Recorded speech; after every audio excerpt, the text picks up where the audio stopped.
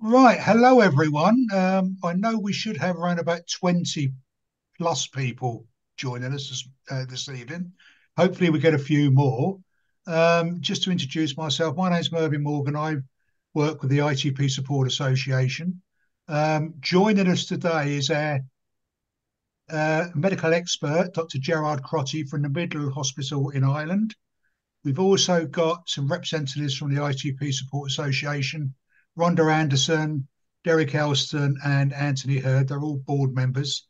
Um, just remember, this meeting is being recorded because lots of people say, can you record it so we can watch it afterwards or watch back afterwards?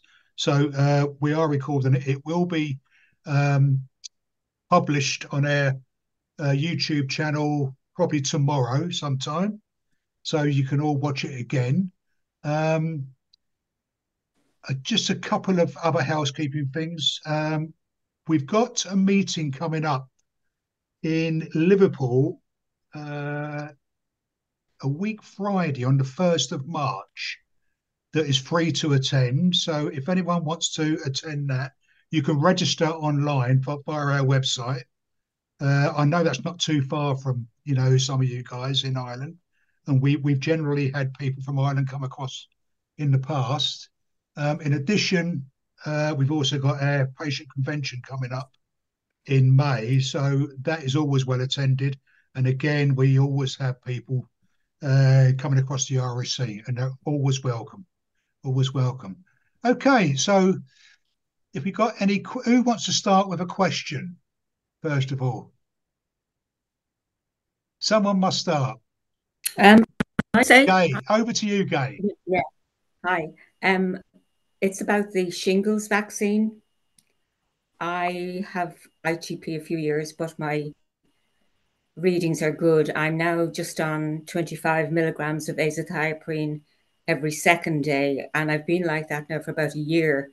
But with booster shots for COVID, it was going up and down. And the last time I was with hematology, um, I had a viral infection and it brought on asthma. So they decided just to leave things the way they are. So that's really my status. I'm on 25 milligrams every second day.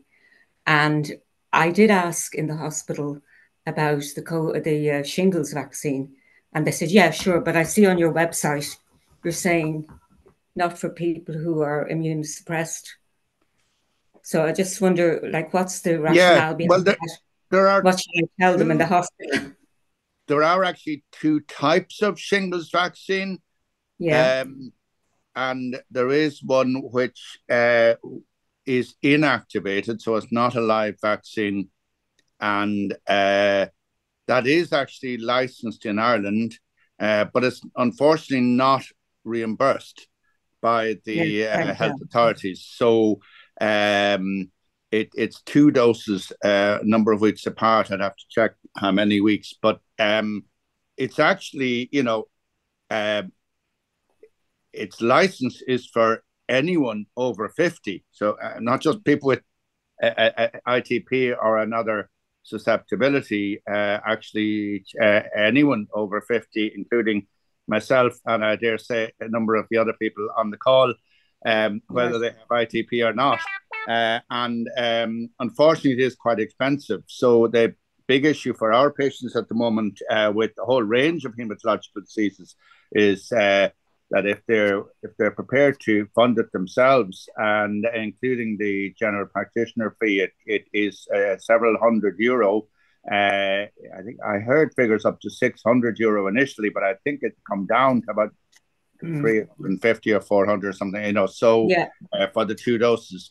And yet the inactivated vaccine is fine for immunosuppressed patients and is, as far as we know, beneficial. I mean, there might be less less efficacy if someone's on a lot of immunosuppressive therapy, but a bit like the COVID vaccine and so on, it can it presumably still beneficial, even though some of the immunosuppressive agents might slightly impair the response.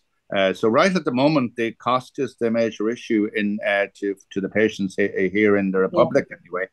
I think the situation is a bit different in some of the countries of the UK, and I'm not exactly sure which groups it's funded for. Yeah. It's I think it's around the 200, but I've had shingles 3 times, and luckily each time I caught it and I was able to take the antiviral, so it wasn't too bad. But I wouldn't like to get a bad dose of it, you know. Yeah, 3 times is a lot. I mean, people, Yeah. and you know, certainly most of our patients with, say, hematological malignancies, with the lymphomas and so on, we actually have them on prophylactic valacyclovir, you know, just a low dose of an antiviral all the time, 500 milligrams every day. So for someone who has had recurrent bouts of shingles, it would be worth considering trying that. It's quite a low dose and really quite free from side effects, and just 1 tablet every day. Right, I mentioned that. Yeah, that's great. Thanks very much. And I mean, that is one thing that can be done in the absence of funding for the vaccine, for the inactivated vaccine. I wouldn't give a live vaccine to someone with immunosuppression because of the, you know, it contains a live virus. It's an attenuated virus, and that a live vaccine isn't necessarily safe when someone is immunosuppressed, but the inactivated one is. So, and you know, the other thing is as well as potentially prophylaxis with a low dose of an antiviral, is just awareness of the symptoms and to go right away. You know, I mean, it's the pain often will come on maybe a day or two before the rash. So it may be a little bit, for the first 24 hours, it may be unclear whether you have a pain on your one side or other. It can be anywhere from the top of your head to your other end. So, you know. I don't recall pain in any of the 3. I just noticed the. You're lucky, because actually one of the main worries with shingles is the pain, and the pain becoming persistent, what's called post-herpetic neuralgia. And actually, one of the advantages of going very quickly in the first few days, I mean, definitely under 5 days, you know, the sooner the better to go and get the high dose antiviral treatment, is that it reduces the chance of having prolonged pain. Yeah, right. That's great. Thank you very much. Okay, Gay, is that fine? Yeah. You happy with that? Yeah, you happy with that? Yes, I am very. Yeah, good stuff. Yeah, okay. Prophylaxis. Anthony, I believe you were saying in the chat you had shingles as well. Yeah, I did in just before. Well, it was Christmas 2009. At that time, I was on prednisolone, but I've been on all the treatments I've had are immune suppressing treatments. So since 2006, I've been immune suppressed, and as I say, in 2009, it was prednisolone that was on then. Since then, I've had rituximab and azathioprine, and latterly mycophenolate mofetil since 2016. So yeah, it's an awful experience. The most painful thing I've had, for sure. Yeah. Okay. Thanks, mate. Thanks. Right. Next question, anyone? There must be some. If I can maybe just something that into. I can ask. You've got a question. Margaret's got a question. Yeah. Gerard. Go ahead, Margaret. Am I good to go?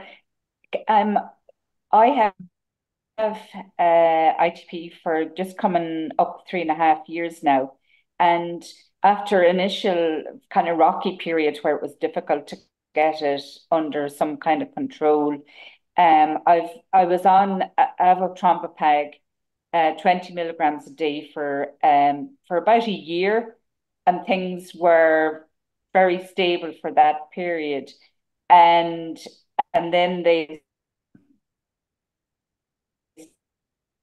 started to get a bit stable.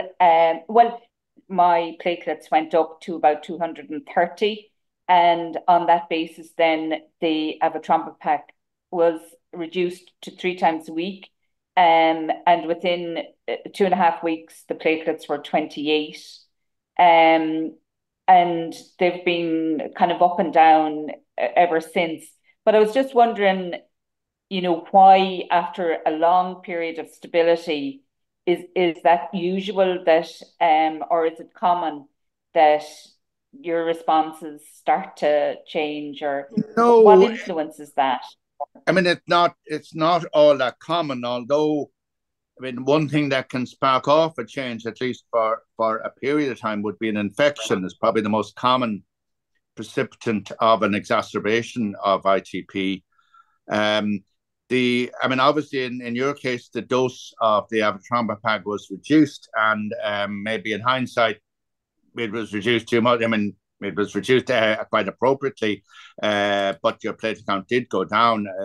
Disappointed to hear that maybe I'm going back up to the previous dose. It hasn't really stabilized. And, people vary in terms, I mean, the platelet count at 250 is, of course, in the normal range. Now, it's not, if someone has very stable ITP, it's not necessary to keep it that high. In fact, for most intents and purposes, if it's above 50 or even a figure lower than that, in many cases, you can have a perfectly normal life without bleeding. Perhaps some intervention if you need a procedure to get a level sufficiently high for particular types of procedure. But so yes, we would reduce the dose of TPORA like avatrombopag or eltrombopag or ramliplastim if the platelet count is in the, as you say, in the upper part of the normal range, or certainly if it's elevated. But obviously in your case, I presume the dose was put back up to the previous dose. It was put back up to the previous dose, and again within 2.5 weeks, the platelets were up to 360. So Right. then the dose was reduced again, and again within a week, they were down by 200, and within 3 weeks they were down by 300. So Right. Down to, yeah. So there might be some very fine tuning required there, maybe, and yes, it is. I mean, this is one of the difficulties with management of chronic ITP. Some patients are very stable, and you can see them. We can see them 6 months apart in clinic, and nothing has really changed, and their platelet count seems to be the same every time we do it. Even though it might only be 60 or 70, but it kind of is just very stable. And other people are up and down. Now, hopefully you haven't had severely, I mean, there are a few patients and their platelet count will regularly go, they're quite a minority of patients with ITP, but their platelet count can be like 400 one day in the clinic and can be 2 the next day, where they can be in your clinic, everything seems to be fine, and then they're admitted with extensive bruising and a platelet count below 5 within days. So, and in those patients with kind of, you might call it very brittle ITP or unstable, it's difficult to manage that because, we are a little concerned about the risk of thrombosis if we have the platelet count very high. Now, only a minority of patients will actually have a thrombosis, but the risk is definitely significantly higher than the general population. And certainly we would want to try and avoid extremely elevated platelet counts. But sometimes we might have to settle for a platelet count maybe a little bit higher than, we might, I mean, 350 is still in the normal range. So maybe if it's stuck at that level, we'd be happy enough with that, particularly if you have no history of thrombosis, But it is tricky, and there's no one right answer as to whether, perhaps adding another agent in a few cases with a different mechanism of action, a mycophenolate or another drug like that, immunosuppressant that works differently, might stabilize the situation. But I think Anthony has put in the comment there, if it's not broken, don't fix it. So yeah, I mean, I think if you get a stable situation where the platelet count is in the normal range, and we can settle for, there's a fairly wide range of what we can settle for if the patient is well. And the same would apply. I mean, someone whose platelet count is 50, that's fine. Presumably they're not bleeding. And if we've got a stable situation, we would very much try and maintain it. And sometimes people fiddle around with the dose too much. And with that class of drugs in general, they act on the cells, the megakaryocytes that make platelets. So there's more or less a 10 to 14-day delay before you really see their effect. So sometimes you'll find inexperienced doctors putting them up, and a week later, when nothing has happened, to put them up again, or vice versa, reducing it. You have to kind of go slowly and make small changes. So certainly our practice when we reduce L-Trombopag or Avatrombopag is really very small doses, just changes, very small changes. Maybe if you're down to the smallest tablet every day, go to 5 days a week rather than 3 days a week, so you're really just moving the dial very slowly so that you don't overcorrect. Yeah, thank you. Okay, thanks, Margaret. Pat, you got your hand up? I did. I have a couple of questions, sir. Now, this medication, which you can buy over the counter, it's Nozohem, Nozohem.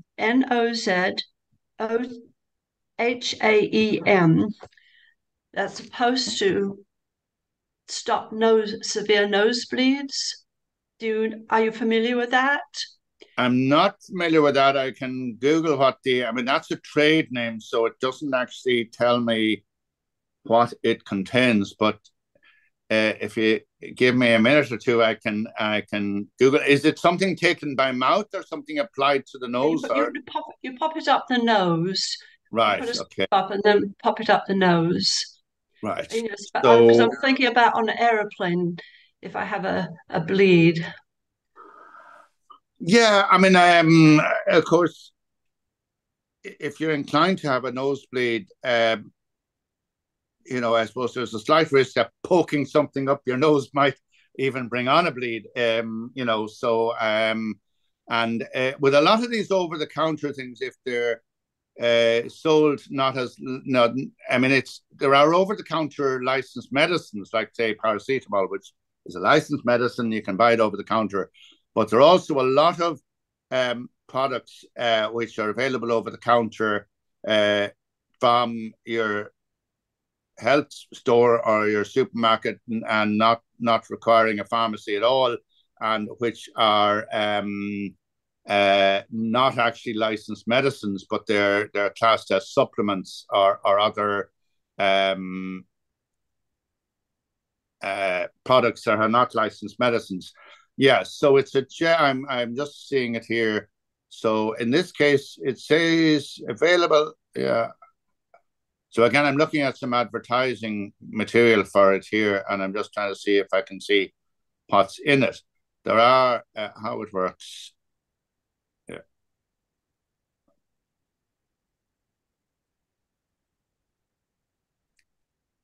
It promotes constriction of the blood vessels. So I think it's in the general class of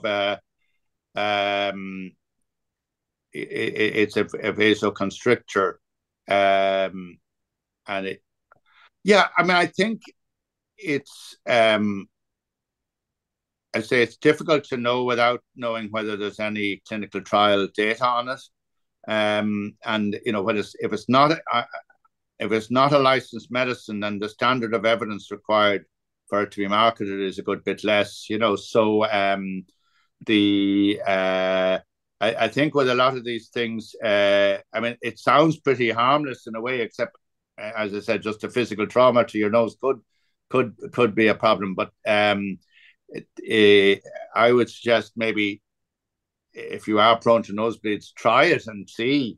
And maybe not try it for the first time on a flight, but try it when you're somewhere where it's less inconvenient to have a nosebleed, and see if it works. I can it doesn't say on this add what the ingredient is. So I may have to, if I find out anything, I'll let you know later in the meeting what it might contain. Pat, was you recommended that by a medical professional, or sorry? Was you recommended that drug by a medical professional? No, No, you wasn't. They didn't seem to know. Well, I worry. Now, when you're on an aeroplane, because I travel a lot, does that air pressure have any effect on any kind of bleeding, with our disorder? And what should I take? Not really. Modern airliners are, they're pressurized to, not to ground level air pressure, but only very mildly reduced from that. You do feel your ears popping a little bit as you go up, but it's not severely low pressure. It is, however, on a long haul flight. I mean, the air on a plane is quite dry. Long haul. And your mucous membranes can dry out, and your nose might feel dry, and perhaps that could precipitate a bleed.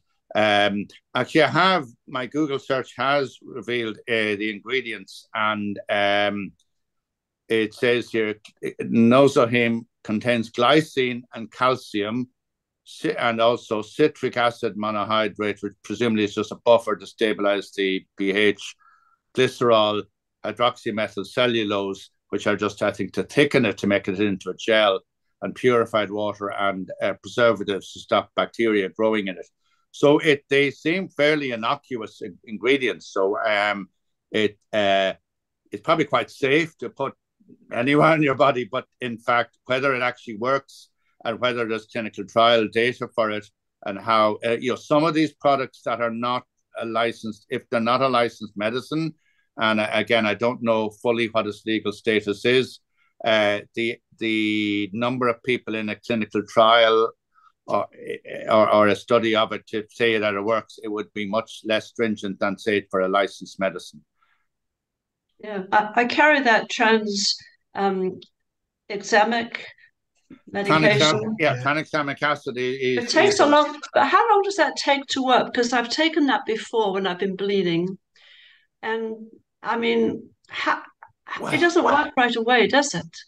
No, well, if you take it by mouth, of course, it has to be absorbed.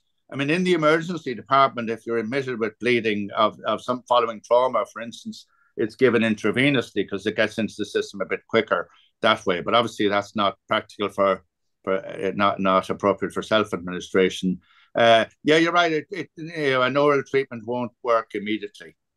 No. So how many minutes? Because I've bled from different places, and I've taken that, and it doesn't seem to work. But of course, you say it's got to be absorbed by the stomach. It's got to be absorbed by the stomach. I mean, most drugs that are taken by mouth would take, I suppose 15 to 30 minutes to be absorbed. I mean, you won't get. I mean, there are a few drugs that are taken by another method, such as an inhaler or under the tongue, which are absorbed much quicker. But I mean, it's a bit like when you take paracetamol for a headache. How long does it take to work? Or it has to be absorbed. And it's very similar with most oral medications. Yeah. So the thing is, really, if you've been bleeding 20 minutes before it works, you've lost a lot of blood. But you said you could get via inhaler. You said I could get that medication. No, I'm just talking in general about oral drugs versus other routes of administration for drugs. No, I'm not aware of any drug you can self-administer that would stop bleeding quickly. I mean, I think it's other measures like adopting a appropriate position and the use of tissues and so on to staunch the bleeding. The thing about I mean, bleeding is obviously distressing, but it would only be in more extreme cases that you would lose a lot of blood from a nosebleed. It actually can look a lot more dramatic than, in terms of the actual volume of blood loss. A relatively small amount of blood can make a towel or whatever look rather heavily bloodstained. So it is distressing, and I think the main thing is to optimize the treatment for the ITP before traveling, if at all possible, and have ideally a relatively safe platelet count. Now, there are people who have a very low platelet count and can tolerate that quite well. We've discussed in these meetings before about people who had very refractory ITP, in other words, ITP that didn't respond to treatments, and have had to go around with a really very low platelet count for a long time. So your mileage may vary, basically. Some people will have these what we call clinically relevant non-major bleeding. In other words, they're bleeding which is not kind of a major event in terms of requiring blood transfusion or admission to hospital, but it's still, you have to go and do something to stop it if it occurs. Okay, thanks, Pat. Thank you for them. Some good questions there. Who's next? Who's got any other questions? I was going to say, Gerard, that there's been lots of, we keep getting phone calls in the office of late about it would appear COVID is rearing its head again. Have you had the same in Ireland with, patients contacting you? Yeah, well, COVID has, it continues to come in waves to a degree.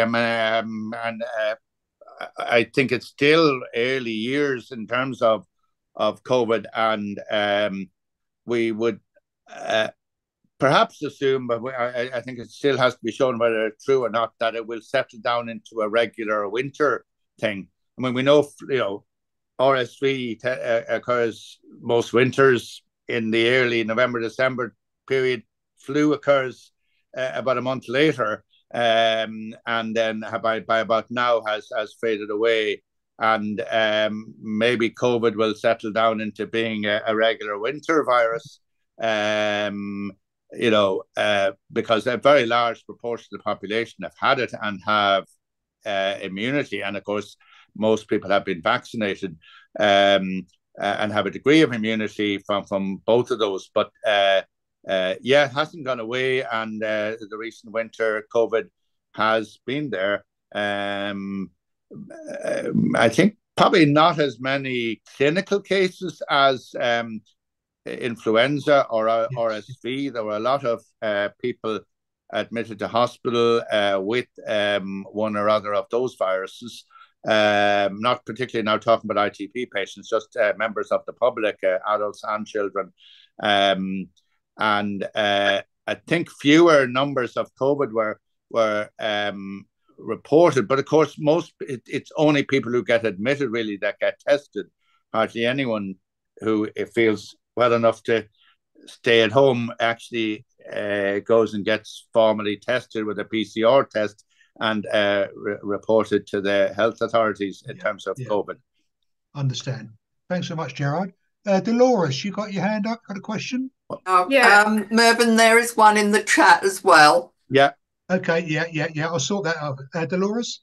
Yeah. So I suppose my question was in relation to COVID, and I'm just wondering if there's any research in terms of COVID and ITP. So just, I suppose, my own personal story, I was diagnosed with ITP. I was in hospital for a procedure. I ended up getting COVID and had my first kind of real experience with ITP where my platelets had dropped to 5.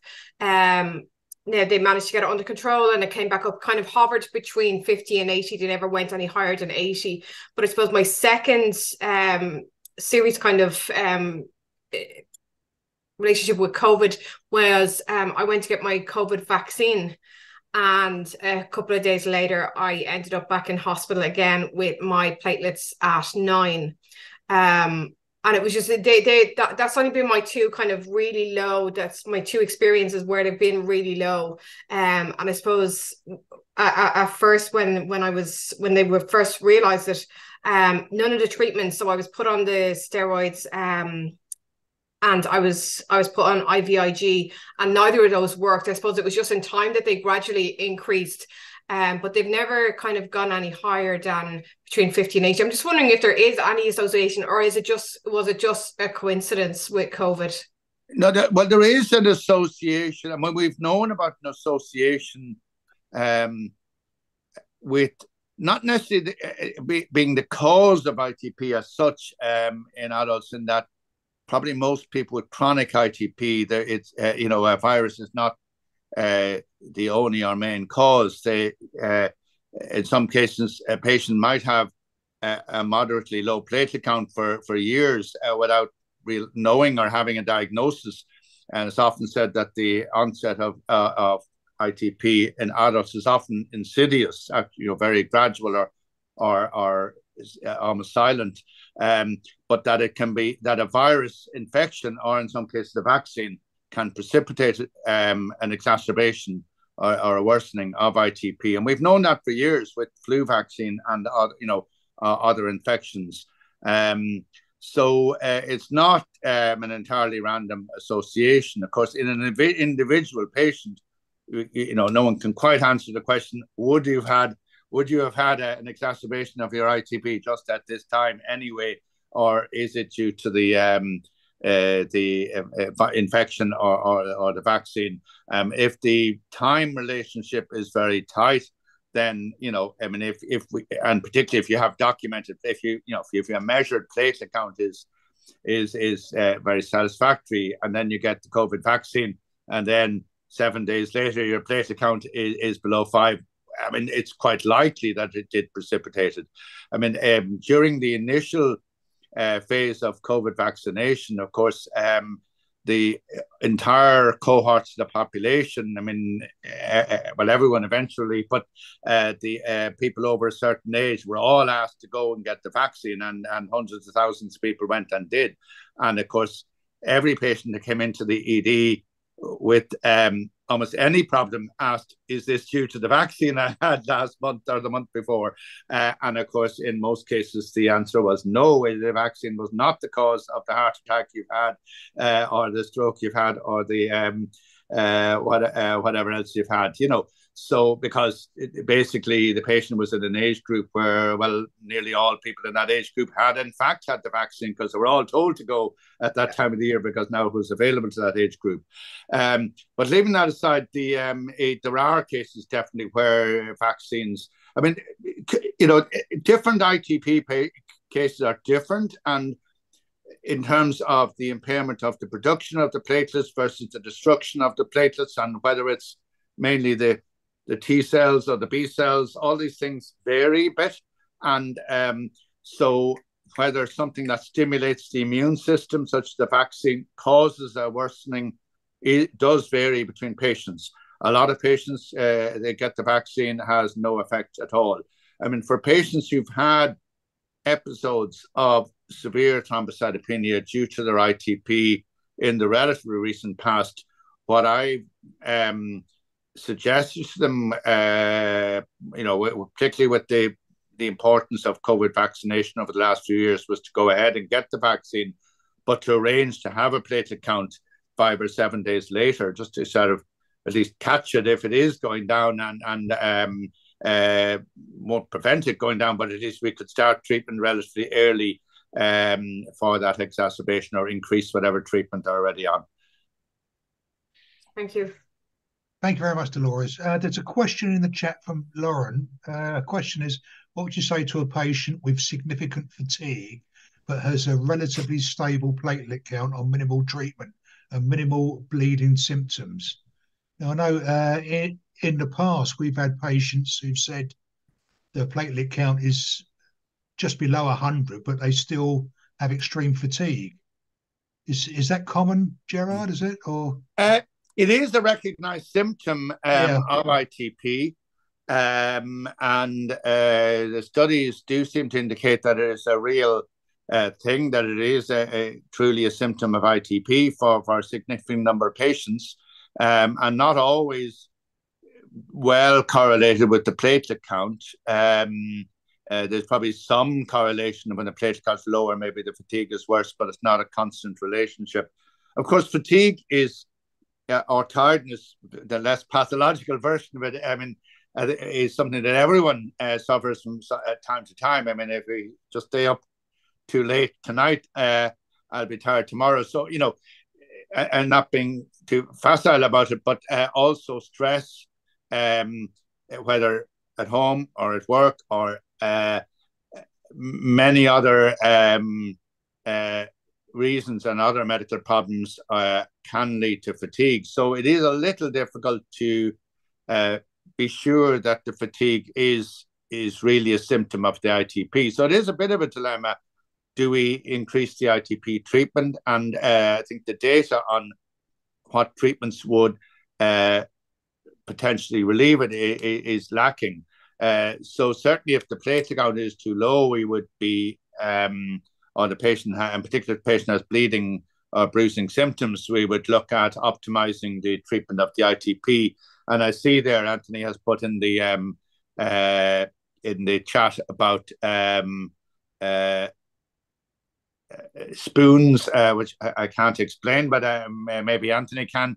But about basically pacing, or graduated exercise, I think might be a very similar concept. Certainly, if you're feeling very fatigued, the temptation may be to just rest completely, but that is not the right thing to do. I mean, for a lot of the these type of symptoms, the maintaining a degree of activity and exercise, so you may have to do it in a phased way, is beneficial, as well as try to optimize sleep and diet, a good diet as well. So I think it's an area that probably needs more study, and not always necessarily a prescription is the actual way to deal with it. Yeah, just very quickly on that. I know Anthony's said that there's a few videos on fatigue on our website.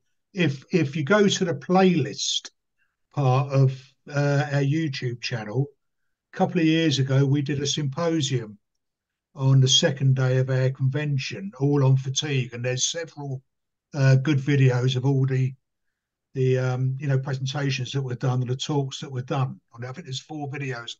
So that could be useful for people. But Anthony, what's this spoons? Yeah, it was developed by a lady who I think was living with fibromyalgia, which is a very tiring and debilitating illness. One of the main features of that is fatigue and tiredness and all sorts. So it was developed by her, really, and it is basically just a way of pacing yourself. So you apply a spoon, or you imagine a row of spoons that represent the amount of energy that you believe you've got, and allocate a certain number of spoons to doing various activities. So, making a cup of tea might be 1 spoon, running around the block might be 20 spoons. So, you allocate the number of spoons to certain activities, but knowing that you've only got X amount of spoons in your cutlery drawer, if you like, for you. But of course, each of us will have different numbers of spoons depending on our situation. So, okay. But it's worth looking at. It's interesting anyway. It's another way of pacing, isn't it? Pacing. Another option. Yeah. Rhonda, you got your hand up? Yes, I just wanted to, come in on that, really just saying the same thing, but I think it helps if, people support you with the same information. I mean, the thing about fibromyalgia is that it's a lot of muscle pain as well. So the pain, I think, is really the thing that triggers all the other things. When I do my expert patient program, tutoring, we have a lot of people who have fibro, and it's that they do find it very fatiguing. But the things that I wanted to bring up was to find out first. One of the first things you can find out is if you're on medication, is it actually your medication that is making you tired? Because that can be the side effect of some medications. And the other thing is, for people to have enough protein in their diet. So a lot of people will cut down on protein. I mean, we're all told not to eat too much red meat. Well, that's all very well. But if you're on a very low protein diet, that will make you feel tired too. And it doesn't help you to heal if you have anything like a virus or anything, or if you've got any problems. And also the exercise one. When you're not feeling as though you've got any energy, you probably don't want to exercise. But the thing is, if you go and do a small amount of exercise, and just don't forget, you don't have to go out to do exercise. You can walk up and down the stairs in your own house, or around a room, or around your garden or something. So even if the weather's not good, you can still do some exercise, and there's masses of stuff online about exercise and gentle exercise, and then just build it up. People often find if they start doing a little bit of exercise, they actually feel as though they've got a lot more energy.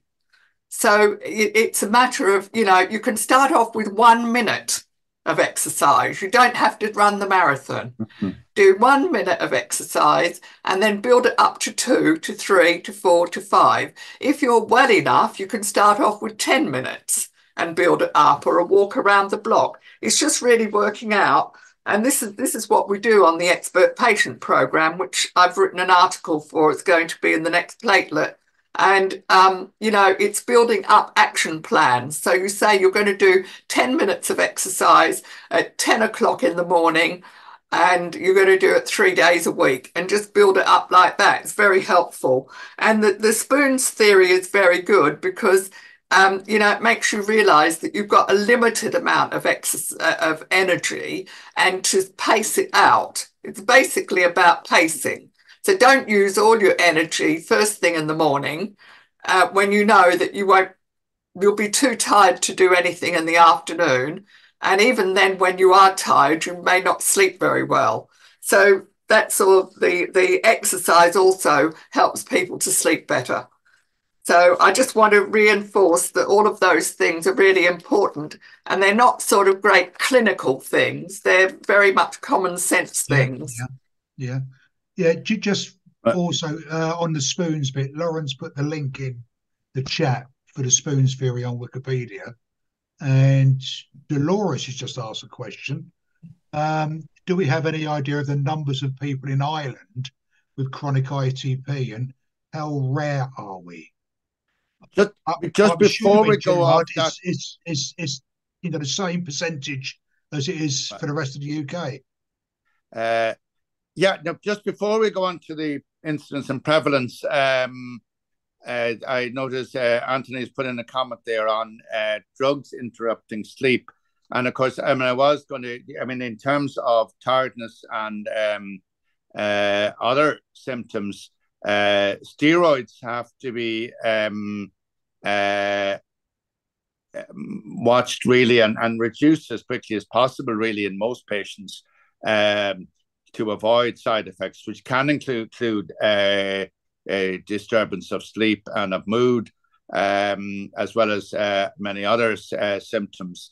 So, in fact, I was going to come back when we were talking about the shingles and the risk of that. Getting the steroid dose down is probably the biggest trend in ITP over the last, if you were to say, over my career, really, in hematology. When I began in hematology, we gave people very high doses of steroids, and we continued it for a long time. And in some cases, perhaps the side effects of the steroids were nearly as bad as the ITP.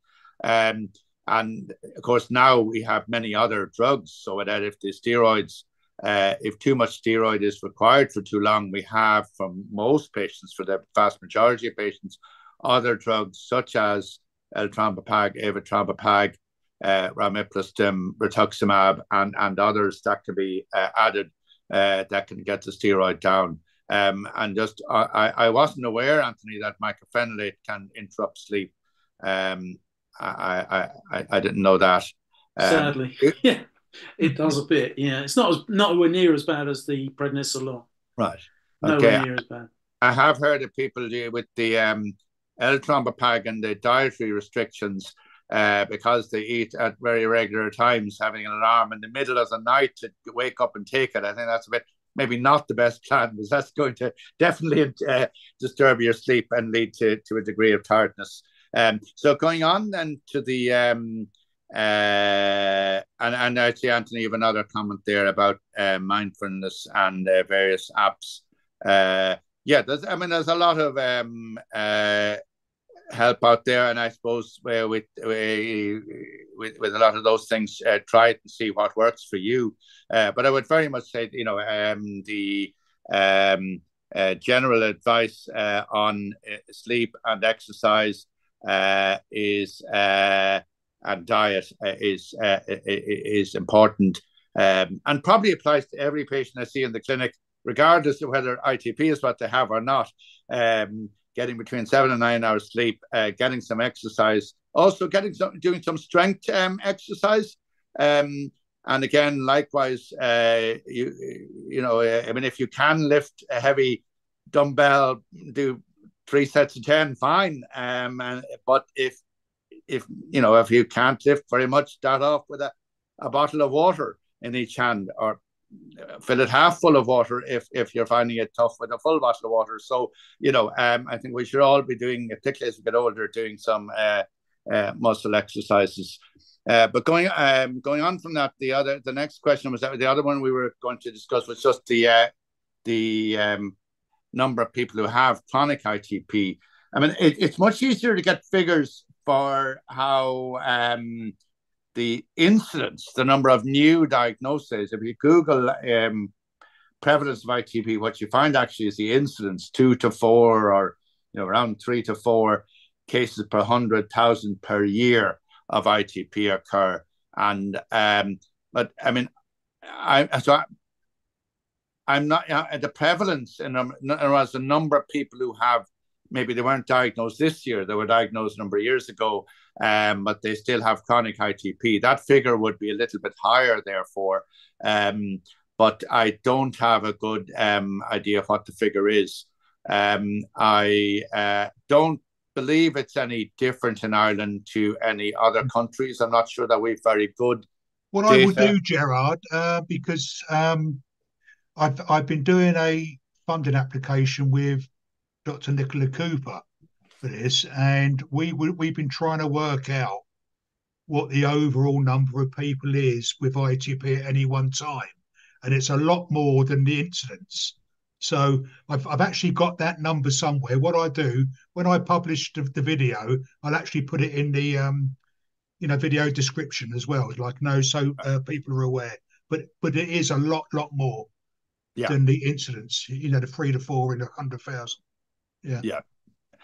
Probably it would be a few times that anyway. I'd say 4 or 5 times that probably. Yeah, easy. Yeah. Right. I see another comment there from, just on the incidence, Anthony Heard, that, there are, ITP is considered a rare disease. Of course, if you're a hematologist and you have an interest in it, it doesn't seem rare, and patients will sometimes tell you, well, you told me my disease was rare, but the patient sitting beside me in the waiting room had the same condition. Well, that's because you're in the hematology clinic. It's rare in the rest of your life, wherever else you are. That's not the hematology clinic. It's going to be rare. But of course, rare diseases combined are quite common, because there are thousands of them that are individually rare, and so many rare diseases have been studied over the years. And actually, we're coming up to Rare Disease Day. When there is a leap year, Rare Disease Day is celebrated on the 29th of February, a rare day. But of course, the organizations don't want to do fundraising just once every 4 years. So it's, I think, celebrated on 28th when there isn't a leap year. Just going back to the comment before that from Margaret Griffin about, I think, Margaret, in terms of knowing whether platelets production is reduced or whether they're being destroyed, we don't actually have a good test for that. ITP is a diagnosis of exclusion. There isn't a blood test that we can say to the GP, send off a tube of blood with this test, and if it comes back positive, it's ITP, and if it comes back negative, it's not. And likewise, within ITP, we don't have in routine clinical practice a way of really saying to what degree the production of platelets is reduced. So it is actually much more empiric than that. It's based on, well, what is the response rate in the trials, what are the side effects of the drug, and therefore in a particular situation for a patient, which drug are we going to try? And there may be a degree of trial and error. You start someone on a drug, and if it doesn't work, then we may try something else. And it's not really based on any definitive evidence in that patient, whether it is just mainly destruction of the platelets or inhibition of the production of the platelets. Does that help, Margaret? Yeah? Great stuff.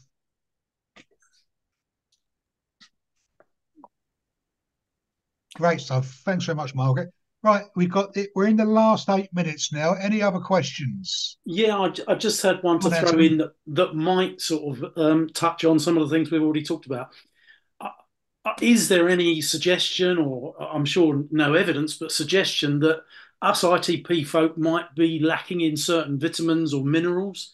It's one that gets raised quite a lot on the social media sites, so I just thought it might be worth exploring today. No, I'm not aware of any data on that. I mean, of course, if you have chronic increased blood loss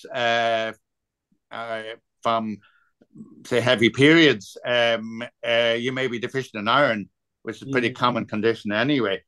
So, yeah, you know, I mean, if someone has what appears to be ITP, but they're also a bit anemic, then iron deficiency is extremely likely to be the cause of that. But I'm not aware, in terms of the cause of ITP, I'm not aware of any data on any particular deficiency. I mean, vitamin D is, we think of vitamin D as being a vitamin for the bones. It is also a vitamin for the immune system. And I noticed actually just very recently some Irish public health guidance on recommending that very large proportions of the population should probably take vitamin D. I only saw it just earlier this evening, not related to ITP at all, but just older people over 65 should take vitamin D all year round.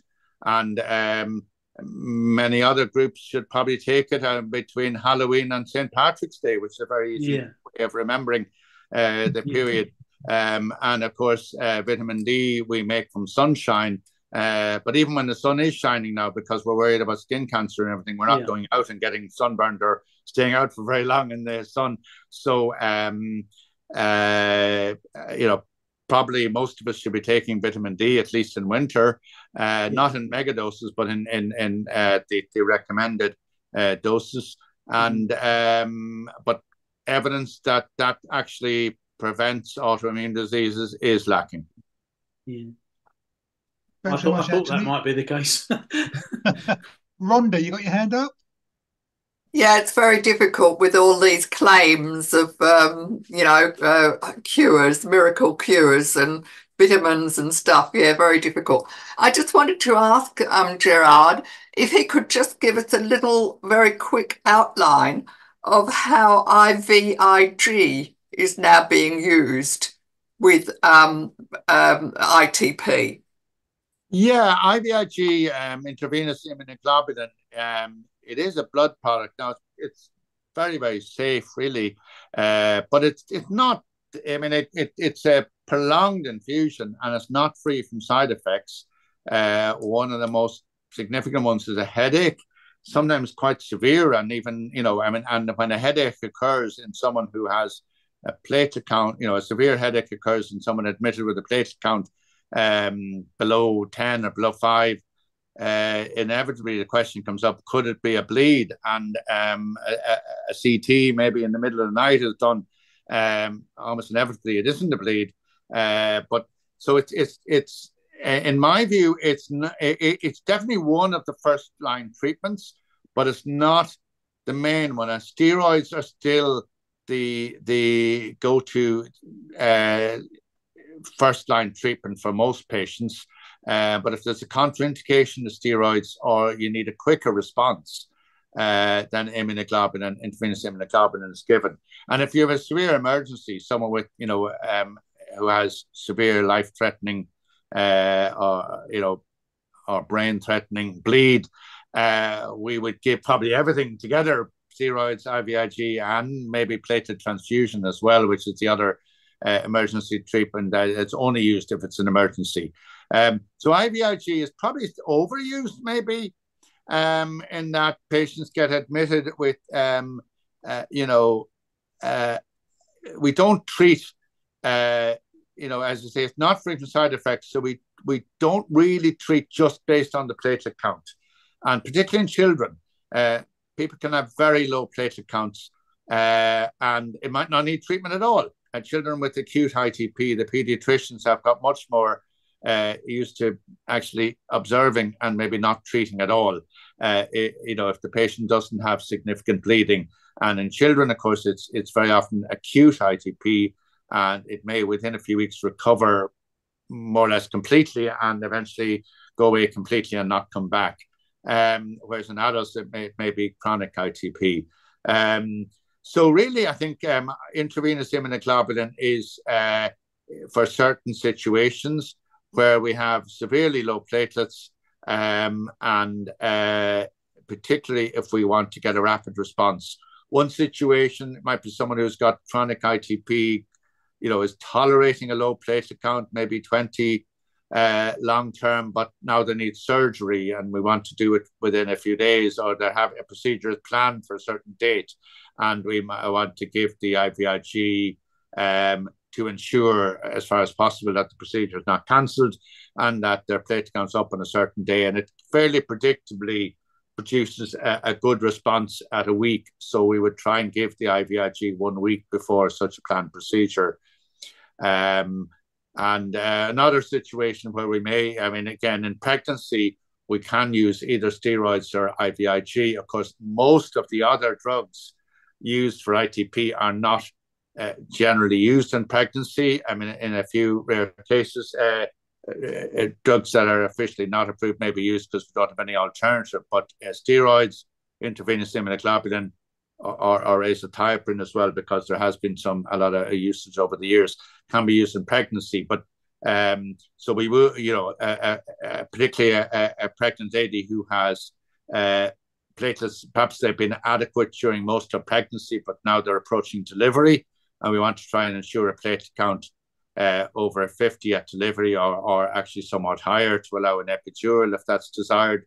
Again, IVIG has a fairly predictable response, is safe in pregnancy, and that would be another situation where it would be commonly used. Whereas, someone else requiring treatment over a 9-month period is not pregnant, would hopefully have them on some second-line agent that might produce a more sustained response. But most of those agents we can't give during pregnancy.